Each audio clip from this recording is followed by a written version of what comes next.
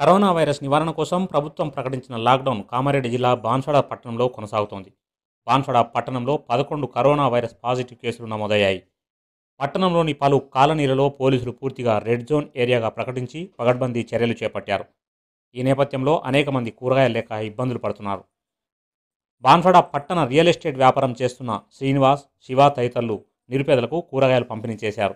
Municipal కార్యాలయం వద్ద chairman జంగం Gangadhar, vice chairman Zubair, real estate వ్యాపారులు కలిసి పేదలకు కూరగాయలు అందించారు.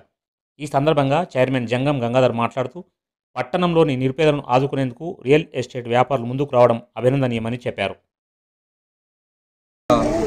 శివ తన సౌలభ్యంతో ఈరోజు నిరుపేదలైన మన బాన్స్వాడ మున్సిపాలిటీలో ఉన్న నిరుపేదలకు 4-5 రకాల కూరగాయలు వాళ్ళకు అందజేస్తున్నారు.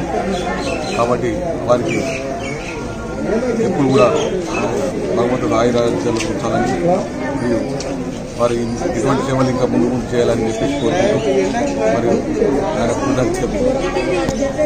ఈ శివాని రియల్ ఎస్టేట్ వాళ్ళు మాస్కులు దగ్గర 5,000 పంపిణీ చేయడం జరిగింది. ప్రజలకు అవగాహన కల్పిస్తూ వాళ్ళు ముందొచ్చి ఈ రియల్ ఎస్టేట్ వాళ్ళు ఇంకా కార్యక్రమాలు చేపడుతున్నారు. ఈరోజు బాన్స్వాడలో 5 రకాల కూరగాయలు పేద ప్రజలకు అలా మనసు పూర్తితో చేస్తున్నారు. కొందరు అన్నదాన కార్యక్రమం చేపడుతున్నారు.